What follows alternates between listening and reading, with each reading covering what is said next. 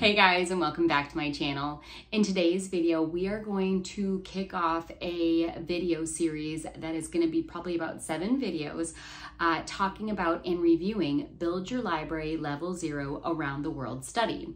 It is the main curriculum we are using this year for our homeschool with my 2nd grader and my kindergartner. And the reason it's going to be 7 videos is because I'm going to break up the videos by continent because that's kind of how the curriculum flows, and it honestly makes the most sense in my brain to do it that way. So it's going to be a 7-part series, and we are going to highlight a spine book from the curriculum in each of the videos. I'm also going to do a spotlight on an alternative spine that I brought in from either other curriculum or just that I found that I like in each of the videos to give you guys more literature options if you're looking for something different if you're using Build Your Library. And then we're going to talk about what we did, all the activities and crafts and all that goodness in each of the videos, and tell you guys what we thought about it. Books we liked, books we didn't like, and just give you our honest opinion. So today's video is going to be about week 1 through, I think it's 5. The first week technically isn't about a continent. She does an introduction to geography, which I think is actually brilliant for kiddos who have never studied geography. What is it? You know, understanding your place, you know, in space, essentially, on which continent you live, state, etc. And then week 2 through 4 is all about, or excuse me, 2 through 5 is all about North America. So that's what we're going to be touching upon today. So I think the best place to start is to talk about our spine that I am going to highlight in this video. And I think it's probably the most important spine amongst them all because this is a geography. It is a geography curriculum. It is the atlas that Build Your Library recommends that you use, and it is the Smithsonian Children's Illustrated Atlas. Now, this is not the first time we have used this book in our homeschool curriculum. Last year, we used this because we did a brief touch upon geography. We used Torchlight Level 0, and they recommend this as the atlas spine to use as well. And we only did the geography portion from her curriculum because hers is an all-in-one curriculum as well, just like Build Your Library. And we just needed the geography from her curriculum. And so we used that portion of it, and I honestly only did about half of what she recommended because my youngest was a pre-K-er and my oldest was a 1st grader. So, and it was our first year of homeschooling. We weren't trying to go crazy or anything there. So, because you're probably wondering, well, why are you doing a full all-encompassing geography study this year if you did it last year? We didn't. It was a very, very light, high-level touch on geography last year. This year, we're digging in and diving in hard with art, with cooking class, with an animal study on each continent, and of course, learning all about the culture and the geographical space where this place is on the planet Earth, etc. And we're learning about climates and habitats and all that good stuff. So this is a really fun year. I can already tell from the first 5 weeks how much we're gonna love this year. So again, getting off on a tangent, let's head back to the main spine. I love this atlas, and I was so excited that Build Your Library also recommended that we utilize this and scheduled it throughout the curriculum. Okay, so 1, why do I love this spine so much? I love the way that it is organized. It's organized by continent, and it flows really well actually with this curriculum, the way it is organized. It goes from North America, South America, Africa, Europe, Asia, and then Australasia/polar regions. And then it breaks it down even further into the smaller countries. Now, just to show you the first page, it says how to read the maps, right? So it's showing you what the maps look like in this book, how to read them, what the keys mean. It's telling you like what the different habitats, how they'll be colored and identified. So this just tells you how to use the book, frankly. I think that's the best way to explain it. And I think that's super helpful when you're looking at a new atlas because every atlas is a little different. Then it goes into the world, talking about the different continents and the oceans. Sorry about that glare. And then after that, you go into your first continent. So I'm just going to show you one page so we don't spend the whole video talking about this book. But so the first page is North America, and there's all these little tidbits and factoids all over these pages, which are great. They can be conversation starters with your kiddos. Like here, for example, number 3, in which Canadian city is the CN Tower found? And so this is stuff that you can then go find out in these pages. So every continent section starts off with an overview of the entire continent, which is what we did, North America. And so we read through this. The girls got to ask questions about the pictures. If there was something that was of interest to them, we went and dug further in on that topic. So great conversation starters to learn more. And then I love how they lay out. It might seem a little busy, but it's really not. When you look at it, they just provide 1, 2, 3, 4, 5 to 6 little blips about stuff that's on there. If you want to dig in further, they have little factoids in this tiny writing, but you don't have to, of course. It highlights all the major cities, the capitals, of course. We've got Ottawa over here. It also tells you how they say hello in each of the countries. So they do 2 for here because you have French Canada and English speaking Canada, of course. So hello for the English speakers, and then for French Canada, bonjour. So I just like the way they have this all laid out, and they've got a key up here, and they do a quick overview of the country. So they combined Canada and Alaska on this one just because, of course, it's one land mass. It just makes the most sense to cover them that way. So my girls really love this atlas. They did not get annoyed or bored that I pulled it back out this year. They're like, yes, we love that book. It's just enough information to wet their whistle to get excited about it, but not overwhelming. But if they want to dig further, they can through this atlas. So big thumbs up for this atlas. The book that I'm going to be talking about in this video that we added, I actually kind of accidentally stumbled upon via our library. And actually one of my daughters asked him, it was over the summer, they're like, hey, can we check this out? Can this be the book that I read this week? I was like, sure. And it's called What's on Your Plate? And it looked familiar to me and I couldn't figure out why. And it's because from Torchlight last year, we read a book in this same series called What Do You Celebrate for Geography? So this is like its sister book. So I got this from the library, and I love that it highlights food instead of holidays across the world. Okay, so we open it up. Okay, so in the inside, they have the little map showing all the continents, and it doesn't hit every country, of course, in the world. This book would be so thick and so very long if it was. But they hit the major countries that people kind of want to know about. So United States, what are we known for? Hamburgers, fried chicken, and mashed potatoes. Cracks me up. But it talks about the country, gives you a little history about their food development, things like that. And then all of them, it gives a recipe that you can do yourself as well, which I thought was kind of neat. So for example, for Mexico, it gives you a recipe for guacamole, and they've got tacos, tamales, empanadas. And then of course it gives you a little expanded history on Mexico, etc. But the girls really like this because my kids love food, so why not talk about it more? So this was a big hit, introducing this in the first couple of weeks. It's from the library. If I have a hard time ever getting it checked out, because we're not there, not every country is covered here, so we won't use it every week. So I figured we just get it from the library whenever we need it.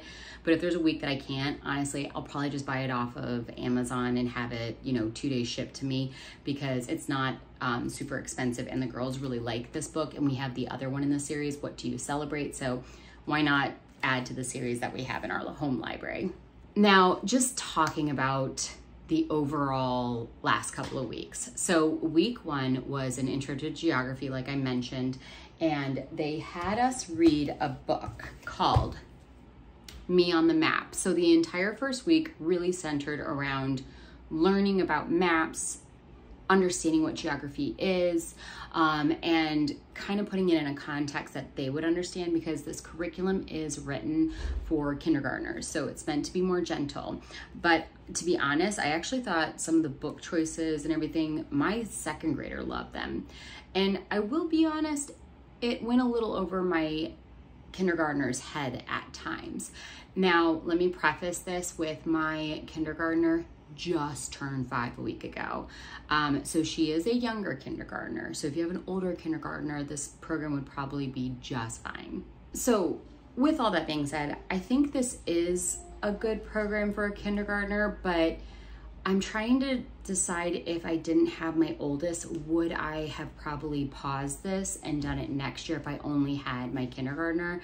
Mayhaps, just because she's a little bit younger and some of this material, it's really good, but it is a little bit over her head. Like, she's having a little bit of a harder time sitting for chapter books. And we did read a chapter book during these first couple of weeks that pertained to North America, which I thought was a really cute book, but she had a hard time sitting still for it. I let her play with magnetiles and things or color while I'm reading, and she does listen a little bit, but if I tried to make her still, she wouldn't listen at all. So I'm better off having her move and do something that helps her kind of remain still and be able to keep her ears open. My second grader loved this though. So I only say that and want to notate that because I think if you have a younger kindergartner, I would maybe wait one more year and do this level with them because, and again, I think it's a great curriculum. I just think maybe some of the choices were a little bit over her head for her. So I just want to be completely honest about that. But still loving the curriculum, and we're still doing it because my second grader is loving it and my kindergartner is still getting things out of it, but she is not sitting well for everything per se. Now that first week, getting back to that, so we read Me on the Map. We also read another book that I got from my library, so I'll put a picture of it up here. It was called How to Make an Apple Pie and See the World, which, by the way, both my girls love that book. It was a really good book. This girl had to travel around to different countries to get all the ingredients to make an apple pie, and it kind of was a nice, I would say like more living style book, picture book, to introduce the concept of geography, of there being places around the world, because if you have to think about it, like a kindergartner doesn't understand. She just thinks like her town and her little area is all there is in the world, but the reality is the world's a much bigger place than that. So it kind of introduces that concept that there's many more people out there, many more lands and cultures and places out there, just kind of breaking that ice with that book. And then the Me on the Map book was great because it says, hey, this is me. I'm not gonna go through the whole book, but then it introduces, this is my bedroom, this is my house, and it basically keeps pulling the lens out more and more until you're like, this is planet Earth that I live on.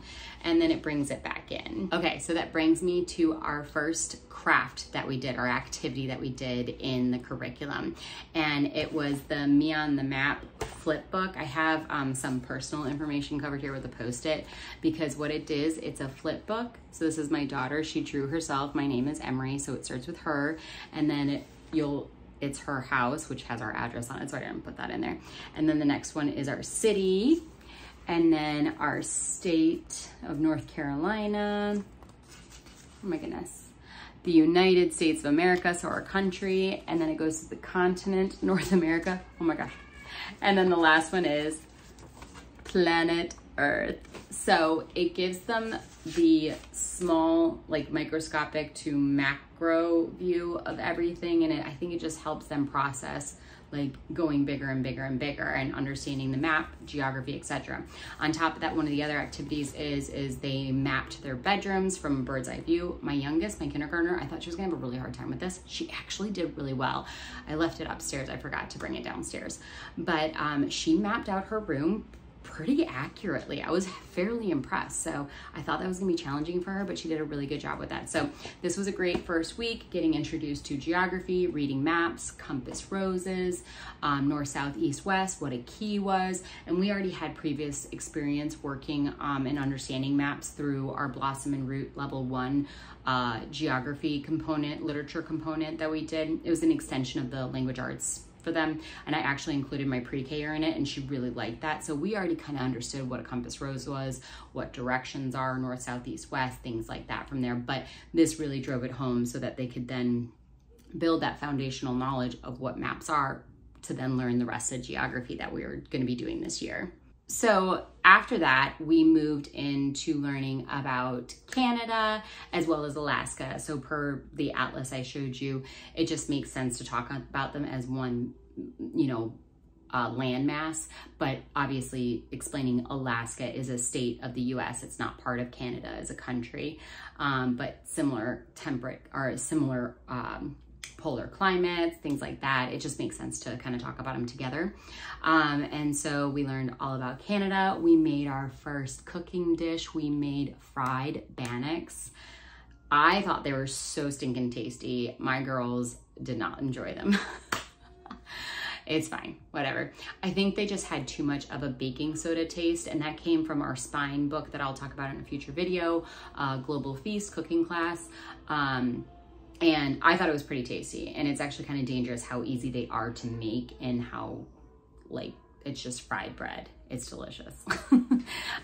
So they didn't like it. My husband and I liked them, but they're trying everything. I told them you have to try everything once, and that's all that matters. You don't have to like it, just try it. So I think this year we're going to be opening up their palates to different tastes, and I think that's going to be a really good thing. And then alongside with Canada, we started reading our first chapter book, which was The Very Far North. Again, whenever my youngest Ted, I thought it was really funny. There's really funny banter in it, and the way that she writes, I think, is very intelligent and just quirky and cool. And I think my oldest liked the book. She did, but I think some of that funness was lost on her just because it, again, might have gone over her head a teensy bit. Needs to have a little bit more knowledge of the world to understand some of the jokes that were in there. I don't know if that makes sense. Everybody raves about it. I give it like a B+ for my kids' ages and my interest in it. There is a sequel, so if you do read it and you do enjoy it, you can absolutely go do that. We are not going to, because it did kind of feel like a little bit of a slog getting through it halfway through the book, because my youngest wasn't paying attention. My oldest didn't really quite understand what was going on, but she was listening and liked it. But she was like, I don't understand this, and was asking me a lot of questions, which, makes it take longer to read it. But and I'm happy she asks questions. I'm happy to answer them. But again, it was a little bit of a slog at a certain point, and then it kind of sped up towards the end, and we started liking it. It was the culmination of everything in the book. But it talks about the Great White North, Canada. So I think it's a really good book to kind of narratively introduce that landscape, how cold it is, the animals, because it's anthropomorphic. The characters are animals and they talk, which again, I think that was kind of about the other thing. I think my kiddos had a hard time with that. They're like, but animals can't talk. And I'm like, I know, but it's just a story, guys. And so for them, they're being very literal about it. So anthropomorphism is something we're trying to wrap their brains around right now.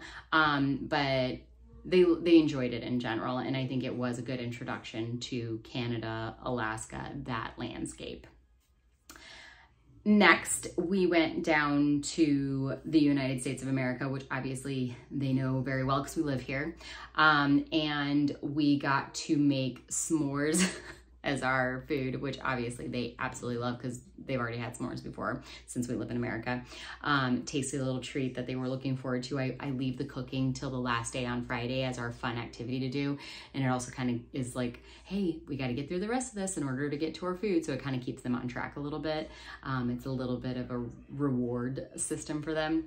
And we read, oh, I forgot one more book that we read. Carson Crosses America. It's a picture book. It is so cute. Again, from the library, I'll put it here for you.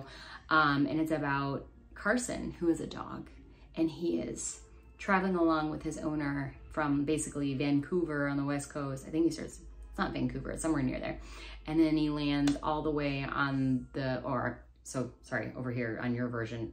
He starts on the West Coast near Vancouver, and they take a road trip all the way to the East Coast. They meet up with a friend, and there's this really cute reunion at the end of it.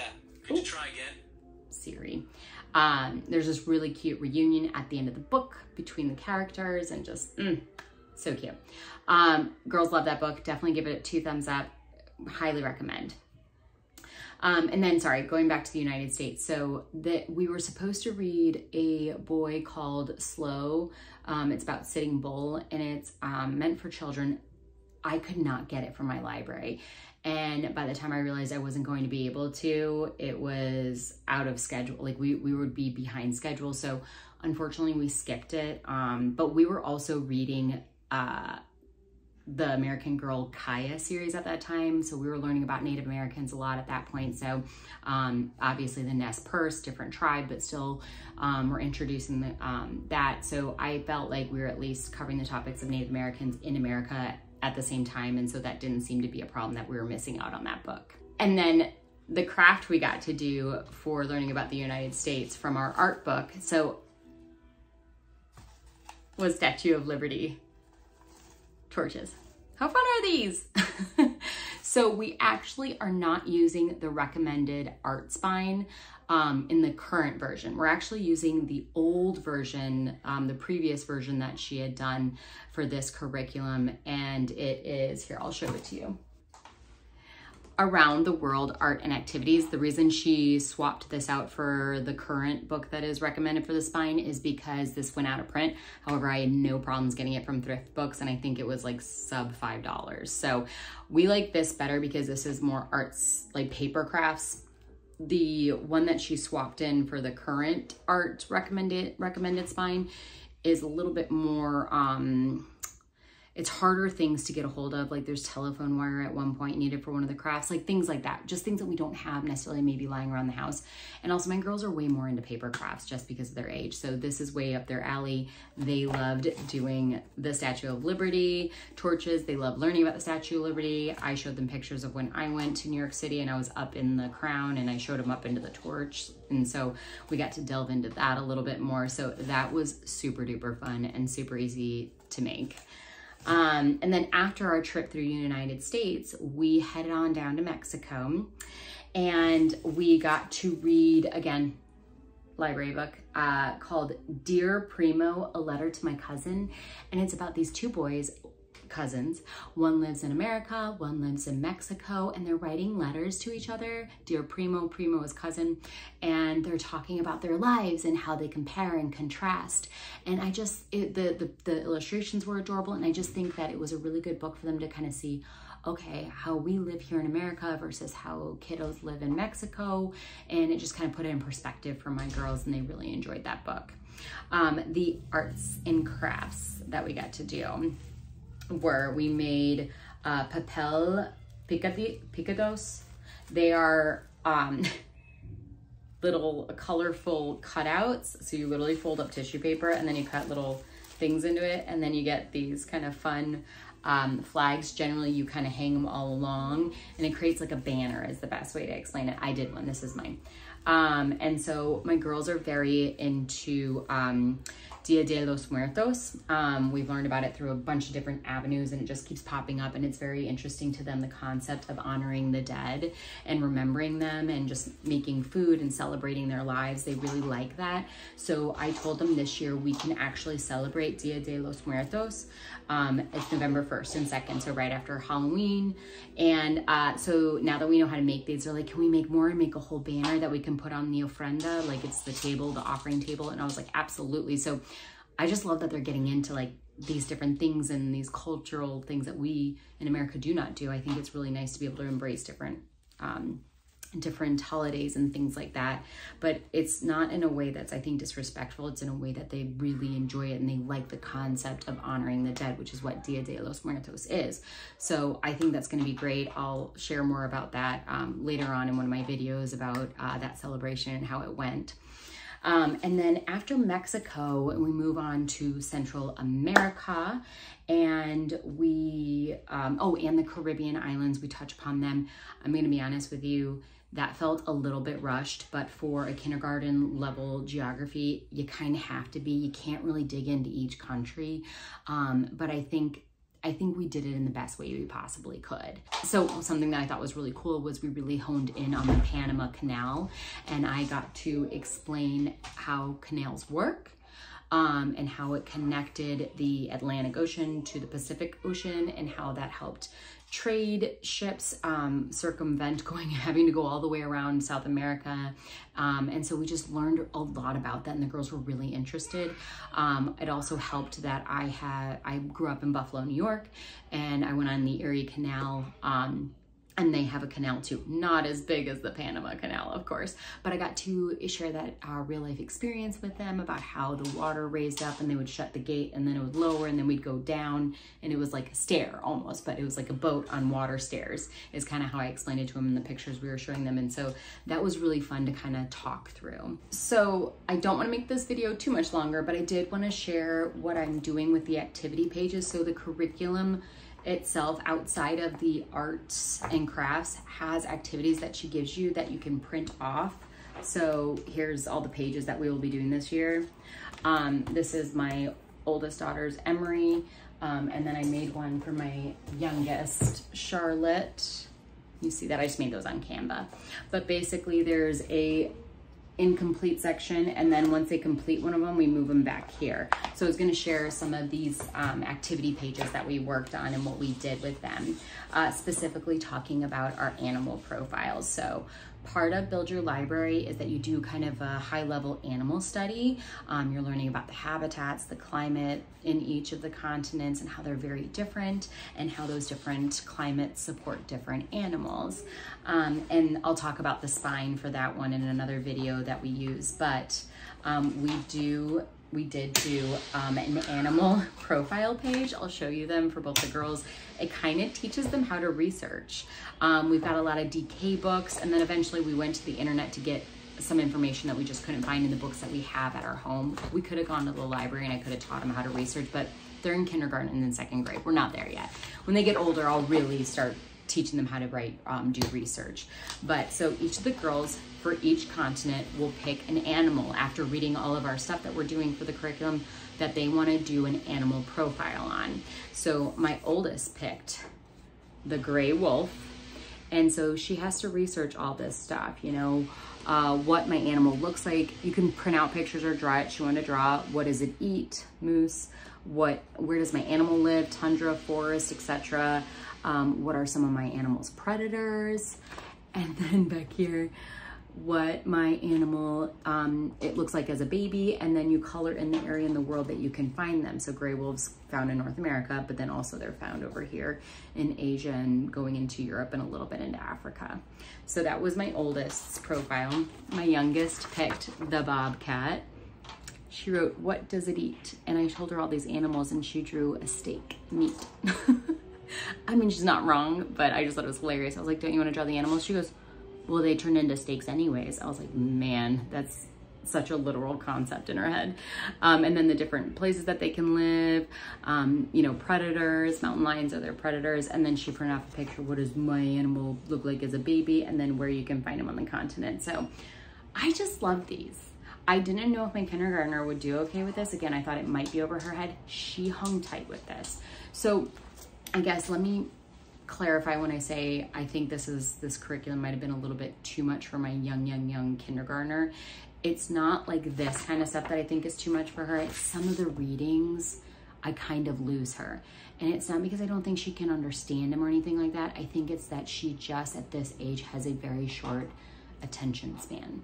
My second grader, on the other hand, can sit for a chapter book and no problem. So she's loving it. So when it comes to those moments where we're reading those longer chapter books and things like that, I don't force my kindergartner to sit there and just listen, you know, with complete rapt attention.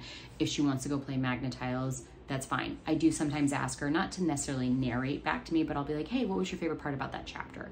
And she'll bring up a point, you know, that I did read, but I don't know if the rest of the chapter really sunk in, if that makes sense. So I don't think it's a bad curriculum for a kindergartner. Again, mine just was 4, not even a week ago. So I've just got a young kindergartner, so that's probably part of it. So basically, I think it is a good kindergarten level curriculum, but I also would absolutely recommend this up to maybe even 3rd grade. I'm not even kidding. Like, there's some really good stuff in here, and you can add books to even ramp it up. So I guess what I'm trying to say is, just because it has level 0 on it, don't knock it for your older students, is what I'm trying to say. I think that there's a lot of meat in this curriculum, and I think it's really good. Okay, that was super long. I might have to divide these videos into even shorter chunks. I'll try and continue to do the continents, but if that seems like it's just getting too long, I might divide them into smaller videos. But if you guys didn't think this was too long, leave it a thumbs up. If you have questions about anything I shared with you, leave them down in the comments down below. If you are new here, definitely hit that subscribe button, as I will continue to make review videos on Build Your Library Level 0 and all my other curriculum that we're doing, of course. And I will see you guys in my next video. Bye.